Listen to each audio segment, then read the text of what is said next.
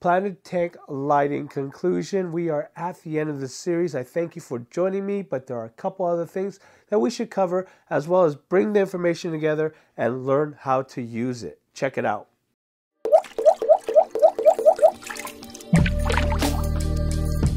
So thank you for joining me in this video. If you've been following me in this series, I thank you for sticking with me. I hope you learned a lot. In this video, we're going to go through all the information that we've learned in the previous video, put them together and learn how to actually use it, or use it in a useful way. But before we go on, if you're new here, you want to learn more about aquariums or talk about aquariums, hit that subscribe button as well as that notification icon so you know when I make new videos as well as do live streams. Now, this lighting series should give you a good idea about where to start when choosing your lighting for your planted tank. Now, I'll be referring to some terms that we learned in the previous video, so if you don't understand what I'm talking about or you get a little lost, don't forget to just go ahead and start from the beginning by clicking this button here. It'll take you to the series beginning and you could just catch up with us. So let's recap a little about what we talked about in the previous videos. Now, understanding the basics of aquarium lighting is important, especially if you're going to build a planted tank. And it's very important to also understand that you want to get the light fixture based on the type of build that you want to make. This will save you money and frustration in the long run.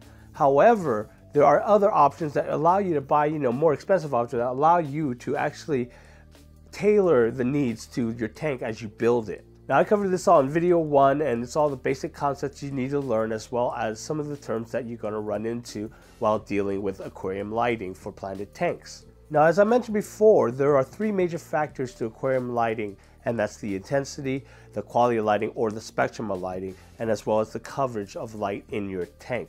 These are important factors and important points that you must understand in order to have a great and successful tank. That was covered in video 2 to 4. Now, these are very important points to learn, so if you don't understand them, go back and watch those videos again. If you have any questions, leave them down in the comments down below, or join our Facebook group. We will answer them as best as we can and help you out and get you on your way to having a nice planted tank. Now, looking to buy or set up a lighting fixture for your planted tank can be frustrating, and with all the advice out there that people are just throwing at you, could get quite confusing. This is when people start talking about low-tech lighting or high-tech lighting. What they really mean is really low-budget lighting or high-budget lighting. Now, there's tons of options out there for you. Now, I mainly made these 2 videos just to help you understand and take a look at the different options you're going to get depending on the price. Now, even though both of these videos look like review videos for low-budget options and high-budget options, I really made those so that you could understand, hopefully see that what you get is additional features, bells and whistles, as well as convenience if you pay a lot more. However, even low budget options can give you decent lighting for growing planted tanks. Now, in video 7, we went over some random points. Most importantly, the rating of PER. PER is a very important rating. I think it's a little more important than PAR, even though they're kind of related. PER is something that we should actually be paying attention to, and with the advent of technology, sooner or later, it would be easy to actually get that measurement based on what's in your tank. Not only that, we also went over some terms that you will hear that is kind of related to old methods as well as old tech. Sometimes it's still being used. It's still sometimes valid in a way, I could say. But again, it's all about nowadays about measuring PAR and PER. Either way, it's something important that you should at least keep in the back of your mind so that if anyone talks about it and stuff, you know what they're talking about. Now, let's go over some important tips that I have about planted tank lighting. Plan out, or at least get a very good idea of the type of planted tank you want to build.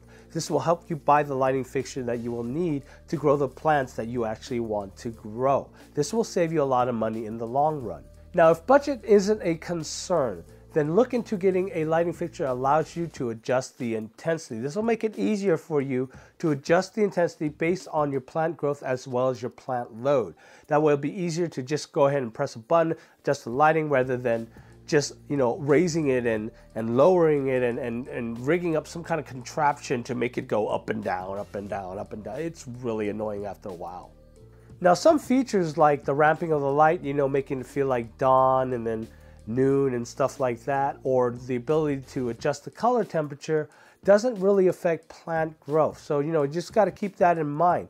It might, affect the cost of the light fixture itself. So if you don't need them, you don't want them, then opt for a cheaper lighting fixture that don't have those options, but has the same type of lighting stats. Now, coverage also includes the depth of your tank. If your tank is deep, then the lighting is going to have a harder time to get the intensity down to the substrate level to hit that carpeting plant that you might want to grow. So it's important to keep that in mind. You might have to put out a little extra more money to get the lighting fixture that has a lot more intensity to it, or get ready to buy dual or multiple light fixtures to double up on the effects. Research, research, research. That's actually the key to having a very successful planted tank. Now, I've seen some first-time planted aquariums set up a tank with gorgeous results. And all these people had one thing in common. They researched. When I talked to them, I'm like, well, how did you figure this out? Because you're navigating your whole tank like, an experienced planted tank aquarist. And they're like, well, I just researched a lot of things, like watch your videos. But seriously, do your research. Just spend a little time to understand these things, especially lighting, because that is probably the major factor that's going to help your plants grow. The most expensive equipment does not equate to high tech. Okay, high tech could mean a couple of things for a lot of people. High tech could mean that, oh, you're getting really powerful lights, and it's very expensive, so that's considered high tech. Some people consider high tech as the amount of equipment you need for the tank alone. The amount of, like, oh, you have the ultra fine radioactive, filter, whatever, and you have the incredible Hulk lighting fixture that'll, grow any plants if you just flip on the switch kind of thing. Some people consider that as high tech, but there are various meanings to it. Just because it's expensive does not mean it's high tech. As I have proved and mentioned before, low budget lighting options do grow plants, and some of them do grow plants really well. It's really up to you, not the equipment. The equipment helps. Selecting the right equipment is really up to you. Selecting it correctly and using it correctly is all up to you. So don't get too hung up on the terminology. Remember, focus your attention on the balancing of your tank. The more light you give to your plants, the more that they want to grow, the faster they want to grow. So if there's more demand for growth, you're going to want more CO2. They're going to want more CO2. They want more CO2 and they're growing faster, they want more nutrients. And of course, if it's lower lighting, they're going to grow a little slower, less demand for CO2, less demand for nutrients. It's all about the balance of the tank. And if you don't understand balancing your tank, check out this great video that some cool dude made just for you so you can understand what tank balance means.